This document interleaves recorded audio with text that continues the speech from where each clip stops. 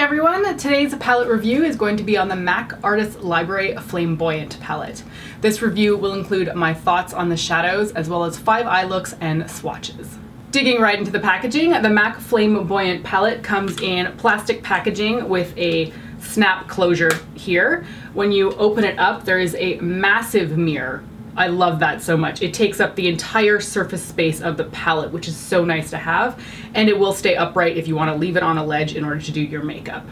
It is quite solid and it is quite slim, which I'm very appreciative of. I really don't like bulky packaging. I find that's too cumbersome to use, so when it's really contained like this, I really appreciate it. So while you have your shadows on the inside of the palette, obviously, the shade names are unfortunately only on the back of the palette. I've found that to be rather annoying, actually, because even though I film YouTube and I want to know the shade names in order to be able to talk about them, even before I filmed YouTube, I liked knowing the shade names, and since they're only on the back, I found myself constantly flipping it over.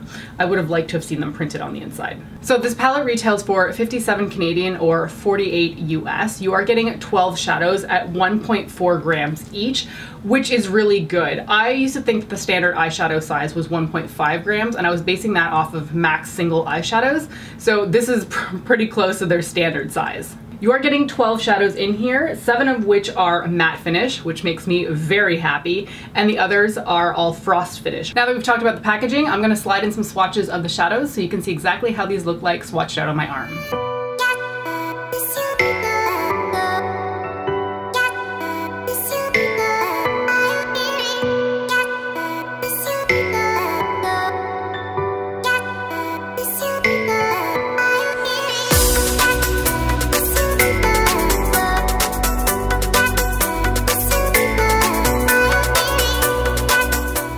Alright, now that you've seen the swatches, let's talk about the shadows in depth. I first want to say just how excited I was that MAC had put out a red themed eyeshadow palette. I have talked about the fact that I've been super into red eyeshadow for a very long time, and to see MAC finally put out an eyeshadow palette made me very excited. I know red eyeshadow palettes are far more common now, especially with Modern Renaissance getting launched quite a few years ago now. Brands are definitely putting out more red themed eyeshadow palettes, but I hadn't really seen one from MAC. So when this one popped up, I was really excited to get my hands on it. What I especially love about this palette is that they've taken this red row at the bottom, but they've included other shades that work really well with those reds. I really like the fact that this row here is all matte and they're all varying tones of an orange or brown shade. One thing that this palette does lack though is that there is no brow bone highlight shade for me. Unfortunately, this shade here, Samoa Silk, is a little bit too orange based for me, and I think the ring light is kind of washing it out a little bit, but for me it doesn't really work as a brow bone highlight shade, but that's fine because I think it would work on somebody who's a little bit deeper in skin tone. So this shade over here, that is Amber Lights, and that has to be one of the most talked about shadows on YouTube in the beauty community since the dawn of this platform. That shadow is just so smooth, so pigmented, and so buttery, and honestly I'm surprised it's a frost because I thought it was a Deluxe Pearl finish because that tends to be the softest, most pigmented formula as far as I'm concerned by MAC. But this one's a frost and it performs beautifully. Now, since I just mentioned a brow bone highlight shade, you're probably looking at this color thinking, oh, that would probably work on her.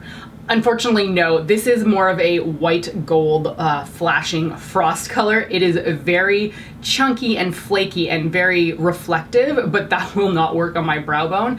I do find that this one performs a lot better if you wet your brush and then apply it. You can use it dry, but do expect that you're gonna get a little bit more flakiness on your eye as you're applying it, just because it's just flaky in texture. One of the shadows that I was super excited to try was Rule, because that was another shadow that had been talked about on YouTube for a very long time, and for whatever reason I just never picked it up. But it's funny, my impression of Rule was that it was a very vivid, bright orange shade, verging on neon.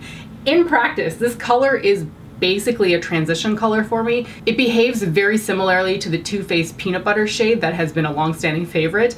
I can throw it through my crease and it really helps add a little bit of transition that's a warm shade into that area. One shade that really surprised me was Fan the Flames down here. I didn't initially want to use it because it looked so pink and I'm just not drawn to pink colors. But this one, I mean, it's kind of pink, but it's got more of like a frosty orange red sheen to it. It is really pigmented and buttery. It's very similar in texture to Amber Lights. I found using that on the lid was so pleasurable because it just glides right on. Now, getting down to the red shadows at the bottom, this one down here, what do you call it? This one is the Flame-boyant shade. This one is very similar to what the pointillism up here in the sense that it's just better off being used wet. I found it was easier if I sprayed my brush with some water and then went straight into the pan and applied it to my eyes. I got more of a foiled texture and it was just applying a lot smoother that way. The other two matte shadows down here called Louvre at First Sight and Everyone's Darling. I love these two shades down here because they're exactly what I want in like a deep red matte formula. I use these often to either blow out my eye look like I have today or deepen up the outer corner, and this kind of red color, the two of them, just make me really happy. There are two colors in here that I felt were kind of strange because the palette overall is very warm toned, but these ones over here are so cool toned. What are you called? The top one is called La Vida Mocha, and then Embark is this one down here. Now, initially I was not really happy to see them just because in such a warm palette, I really don't want any cool tone shades, but I can see how some people would find that helpful because it'll create a little bit more diversity in their eye looks. This one was lovely to use. I put it on the eyelid completely and it was nice, but it's not a look I necessarily go towards all the time. Embark down here, when I first used it, I was like, this is stupid. It does not go with this palette. I don't like it at all.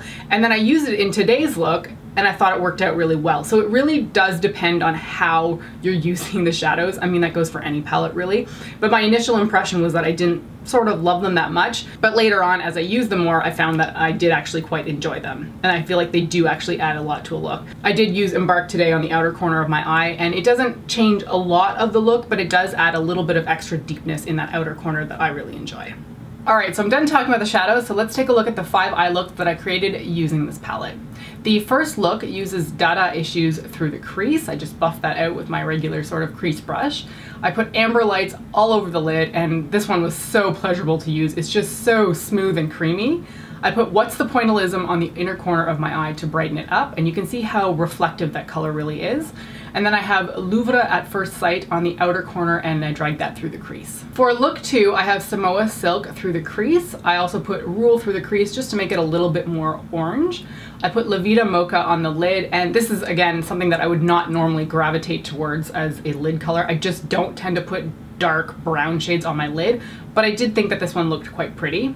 I also have Embark on the outer corner of the eye, and I do feel like La Vida Mocha and Embark work really well together because they are both more cooler tone shades in this palette. For look number 3, I have Rule through the crease, and then I put Dollywood just below Rule through the crease as well. They just sort of work well together because they're like varying tones of the same color. So Dollywood just helps to deepen up Rule a little bit. I have What's the Pointillism on the lid applied wet, as dry was just really not happening and making it look chunky and chalky, but as you can see it looks relatively smooth here now that it's been used on a wet brush. I have Everyone's Darling on the outer corner and drag that slightly through my crease. For look number 4, I have Samoa Silk through the crease. I then put Fan the Flames on the lid, and this is when I discovered just how much I like that color. I initially did not think I was going to like it, but for the sake of the video I had to try it out, and then on use I discovered it's beautiful. I have Louvre at First Sight on the outer corner of the eye, and then Everyone's Darling to deepen up the very outer corner.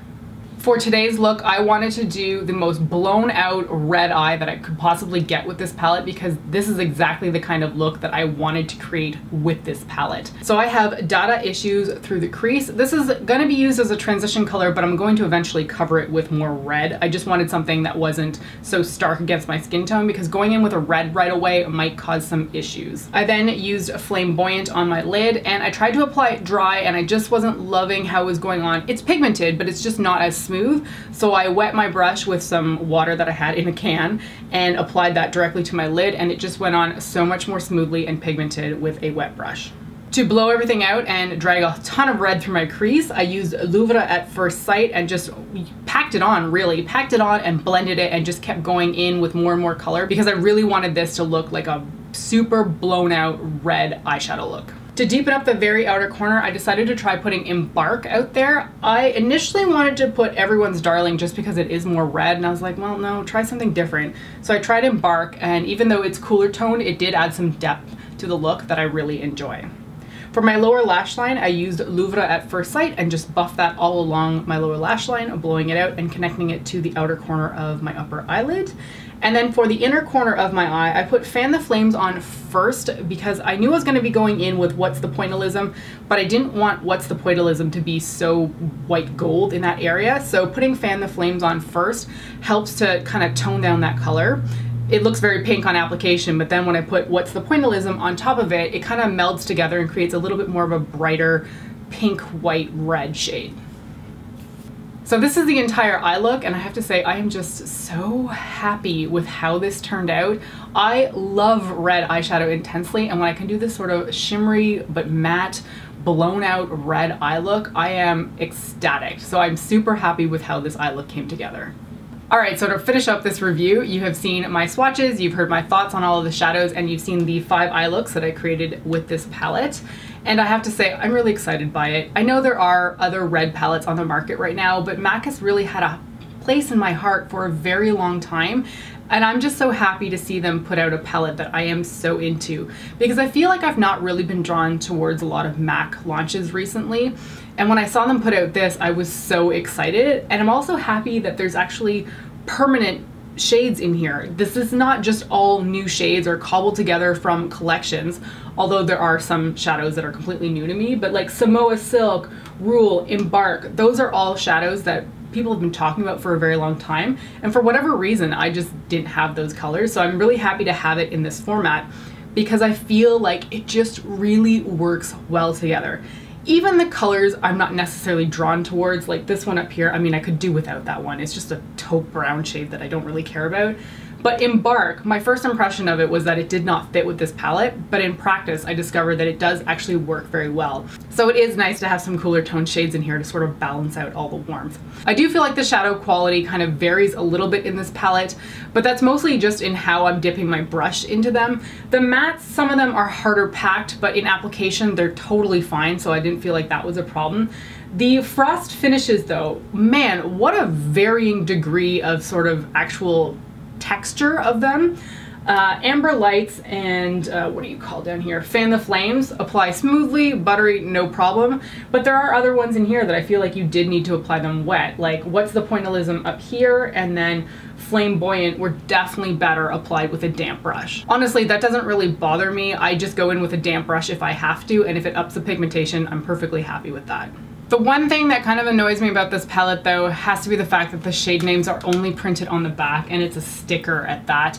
It seems really bizarre that they just don't have the shade names on the inside, because I mean MAC is not an especially cheap brand, but it seems really cheap to not have the names printed on the inside. And I understand they're probably using this palette and this format for multiple variations of shades, but I mean I really would have liked to have had the shade names on the inside. Most brands are doing that these days, and I do expect that of MAC as well. So in short, I'm really happy with this palette. I love the compactness of the palette. I like that it's sturdy. I like the mirror is huge, and I love the shadow colors in here. So for me, the MAC Art Library Flame-boyant palette is an absolute win. All right, that's gonna be it for this review. Thank you so much for joining me today, and I'll see you next time. Bye.